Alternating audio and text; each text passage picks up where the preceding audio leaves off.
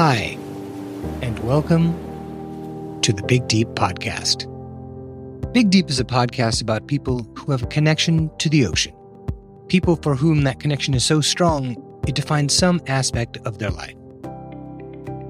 Over the course of the series, we'll talk to all sorts of people, and in each episode, we'll explore the deeper meaning of that connection.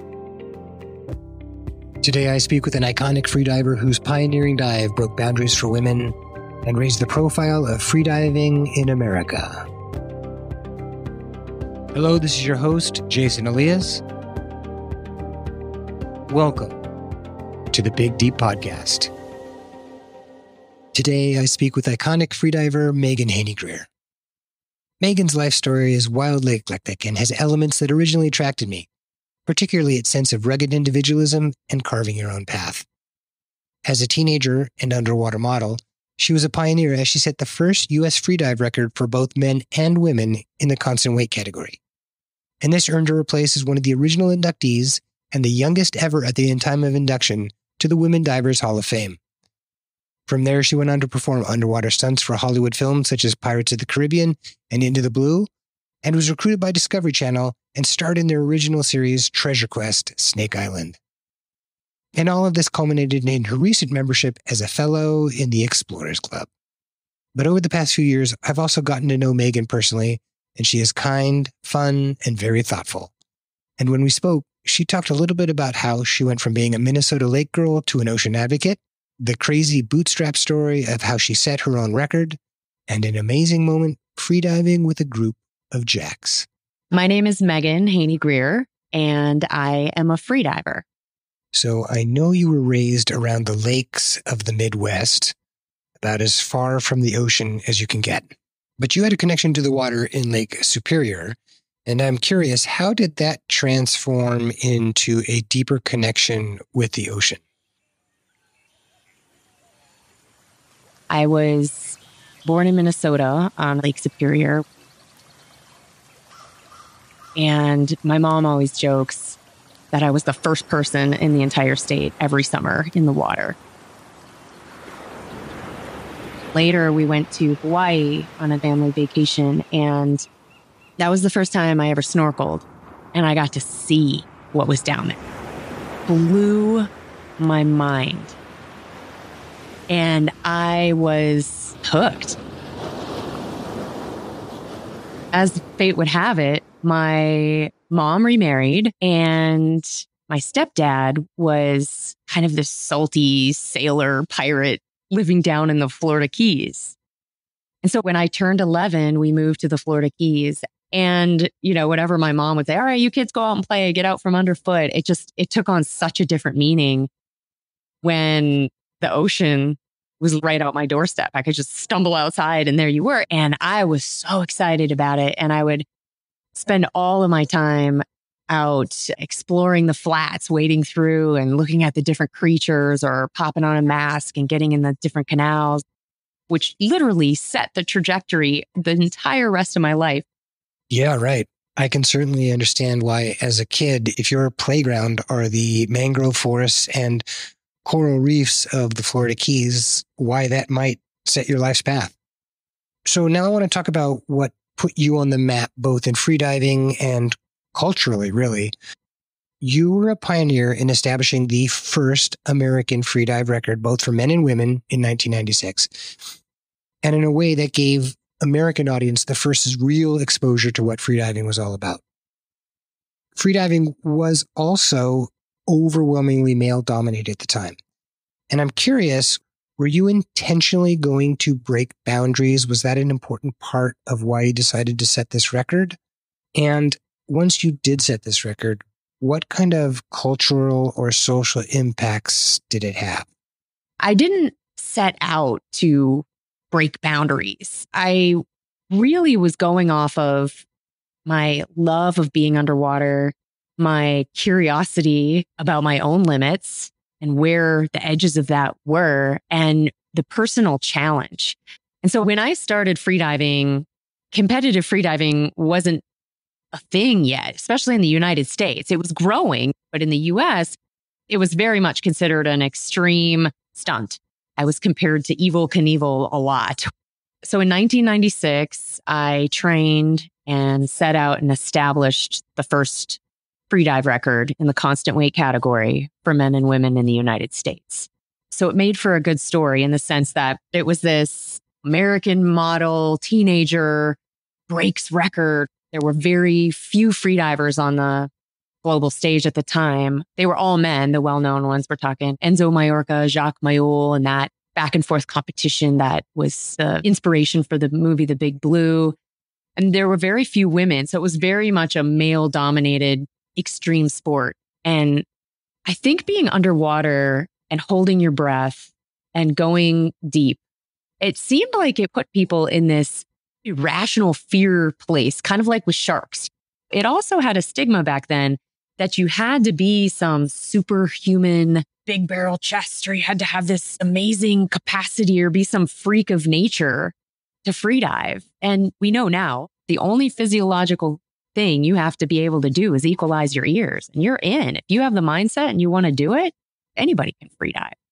I love the story of how you broke the record because it says so much about who you are and also what the freediving and dive world was like at the time. Could you tell us that story? So my first deep freedive experience, I was out on a spearfishing trip.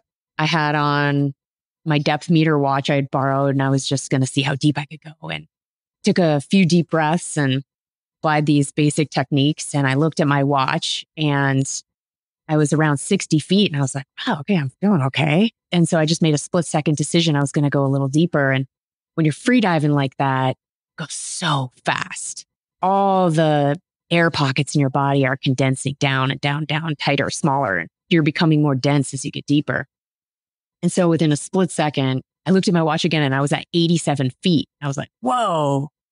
My next dive with my friends looking on, then I did 120 feet. And I had stumbled across this thing I love to do. I was good at it, and I wanted to figure out a way I could do it all the time. And then I started researching who's doing this? How do you train? What are the records? What I found was that there was almost nothing written in English. It was very popular for centuries in places like Italy and Cuba, where people would spearfish. But here in the US, it was like in its infancy. There was no training regimen to follow. There was no information to be had really at all. And so it was like, oh, well, there's no US record. Maybe if I established the first record. So I trained for about 3.5 months. We had the boats set up and my safety team that I had been diving with, and we had the media set up to be there through the Tourist Development Council, and we're scheduling to put it out on the AP wire. Because this hadn't been done yet in the United States, there was no certification agency here either. And there were a couple certification agencies, CMOS and ADA, on the international level. But America, we hadn't really gotten on the scene yet, so there weren't any roots for that necessarily. So we got this gentleman who was a skin diver with the Florida Skin Divers Association to come down and be our official. I was like a recent graduate from high school and barely had 2 dimes to rub together. I didn't even have a wetsuit. So I went in, I had a job as a kid at one of the dive shops down in the Keys. So I went in there and I asked if I could borrow a wetsuit. We got everybody on the boats and we headed out, and the weather was perfect. I had my flaming pink wetsuit on. My team consisted of my mom, who was my medical safety for the whole team. My stepdad was a safety diver for me, and my boyfriend at the time was one of my coaches. And I had no idea how deep I was going to go. I was just going to go for it. So I take my last big breath and I start kicking down. I can always feel when I start to become negatively buoyant. And so I stop kicking and then I start sinking. And then as you go deeper, you start going faster. So I can feel like hair just starting to bang on my skin as I'm going faster and faster and faster, and you feel the water rushing by. I like to close my eyes when I'm in this free fall. It's just the most amazing experience. Then I feel that squeeze just like constricting, as you go deeper and deeper, it's just squeezing and squeezing. When I hit the surface, I didn't even know how deep I had gone. After I caught my breath, I was like, how deep did I go? We had to like wait to get the final read till everybody had decompressed and come back up. I made it that day to 155 feet. It really was a pioneering time for freediving. It was basically trial and error. We were figuring it out as we went along. Like, well, that technique didn't work. And you circle back around and you try something new. Made so many mistakes. We blacked out and rescued each other. But you're laying the groundwork for the path ahead. And it was really such an exciting thing to be part of. And to look back and to see now how far it has come. Pretty incredible. That is such a great story. Part of the timeline for most any pioneering story is pushback. And again, as a young woman in a sport that was heavily male-centric at the time, did you experience any resistance to what you had done? And what were the cascading repercussions you saw afterwards?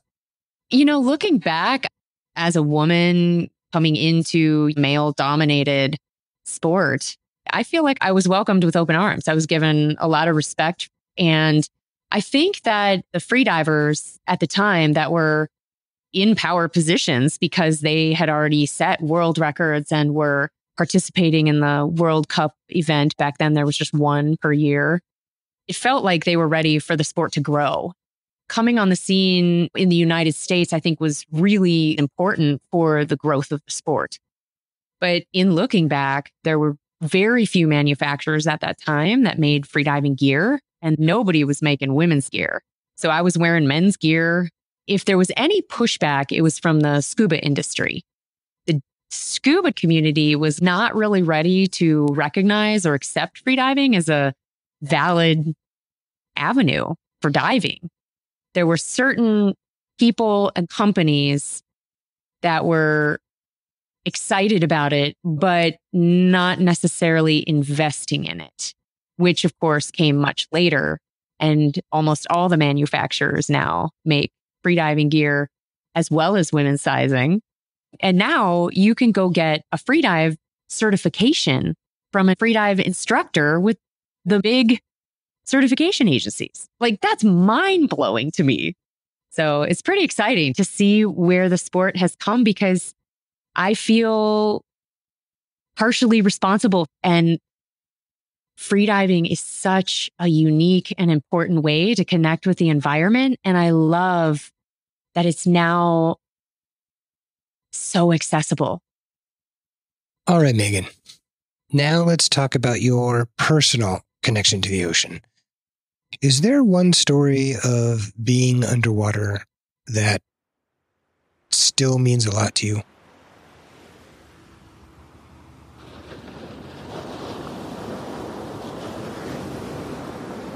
So we were out probably in about 85 feet of water off the Florida Keys. It was a white sand bottom. Then it would turn into like the craggy bottom, and there were some ledges. I went down after breathing on the surface and preparing, and really, I wanted to make the most of it because it was such a beautiful area, and that day was gin clear. Could see for like 100+ foot viz. And so I dove down and just kind of glided into the bottom. Was just perched there, just my fingertips and fin tips resting on the bottom. And when you're down there freediving like that on your own power, you're completely silent. And it really allows you to hear how loud it is underwater. You like that hum and crackling and the parrotfish crunching and like all that stuff, that whole universe just busy and working. And I was perched there watching the ocean unfold around me. Critters started coming out, peeking their heads out, and they kind of start investigating you and reciprocating that curiosity. Kind of started getting dark. What is happening? And I rolled over, and there was this massive school of jacks that had swum in. It was doing that cool tornado thing, you can see pictures of it. They're powerful, beautiful, solid fish, good size. And it was a huge school, hundreds of them. And they were like circling out the sun. It was around this time where I was like starting to feel that first twinge of needing to get back to the surface, to get back to air. I lifted off the bottom and started picking up, and that school, they always stay just out of reach. But they come close to you. They're inquisitive too, and so they come in kind of close, and they were just like swimming in their circular magic like they do. And God, it was by far my favorite dive. But all the dives that are my favorites involve that same thing. They're about bottom time and just watching what's happening and deeply connecting with that environment. And the things that I love the most about those dives is that it's so incredibly humbling. I'm reminded that I am but a guest there. Such a privilege. And it's this profound feeling that reminds me how small and insignificant I am in this whole universe. Kind of like when you're standing under a billion stars and you're really far away from any kind of light. And you just are like overwhelmed with gratitude.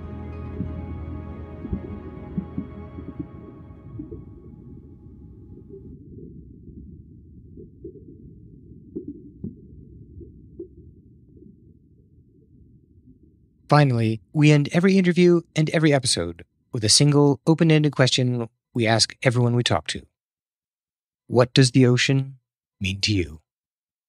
To me, the ocean is the lifeblood that keeps everything going. Whether you've ever seen it, whether you ever get to stick your foot in the salty waters, you're connected to it. Thanks for listening to the Big Deep Podcast.